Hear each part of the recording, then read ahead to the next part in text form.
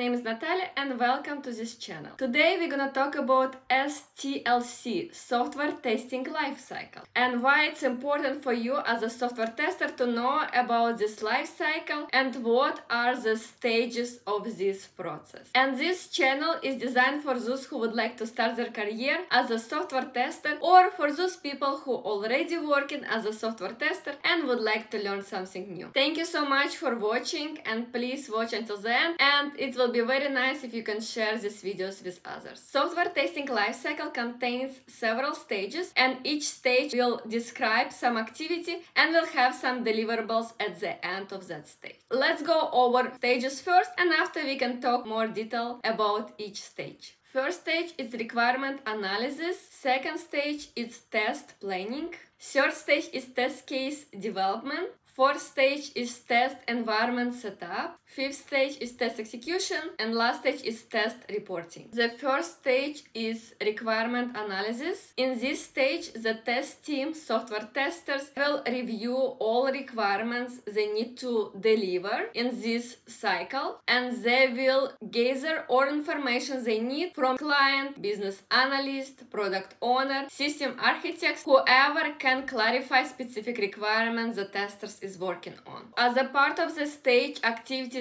will be identify what type of testing needs to be performed and gather details about testing priority and focus. What are the main functionality which must be tested, what testing data is needed for it, what are acceptance criteria. Deliverables of this stage will be RTM, which stands for Requirement Traceability Matrix. That means we wanted to check that each acceptance criteria will be covered. That means we know exactly what needs to be tested and how we're gonna test it. Another deliverables for this stage can be automation feasibility report. If we know what can be automated, what is feasible for automation and what not, it's gonna be part of this requirement stage. Next stage is test planning. Once we understand requirements, we need to be more specific. We need to prepare a test plan. In the test plan, we're gonna specify testing strategy. That means what type of testing we're gonna perform, how many test cases we would like to write, what is our definition of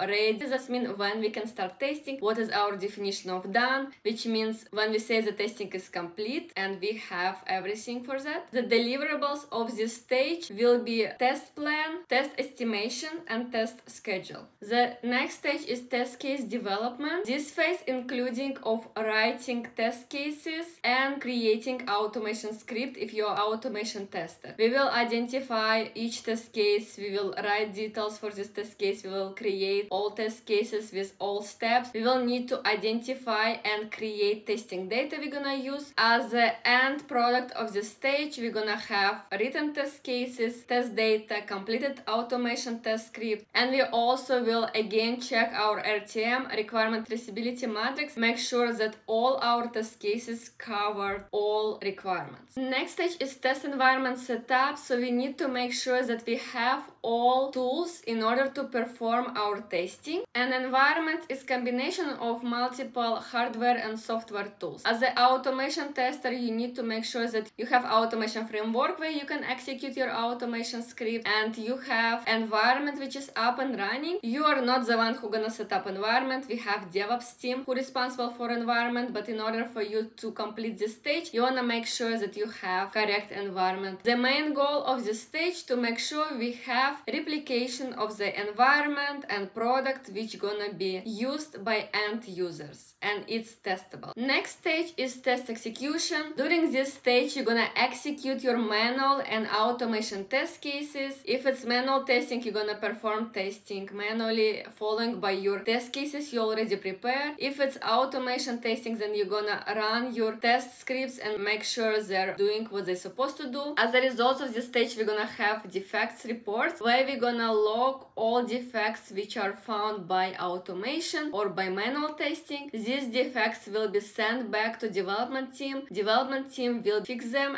and send to our testing team for retesting. And as a tester, you wanna retest all defects. And by the end of this test execution, you need to prepare your test results and defect report. Last stage is test closure. It means analyzing everything you have done through all the stages changes and if anything needs to be done better. Also doing the final reports, analyzing if everything works as expected. So this is software testing lifecycle. It can be taken as a general for a testers on the project if we're talking on the high level, but also this software testing lifecycle you perform every day at your work as a tester during your work activities. Because once you receive a user story, you will gather requirements, you will ask questions, then you will create a test plan, like logic, how you're gonna test this specific user story, how many test cases you're gonna write, what exactly do you need, what type of testing you're gonna perform. Then you will create your test cases, you will write your automation script. After that, you will make sure you have everything ready in order for you to execute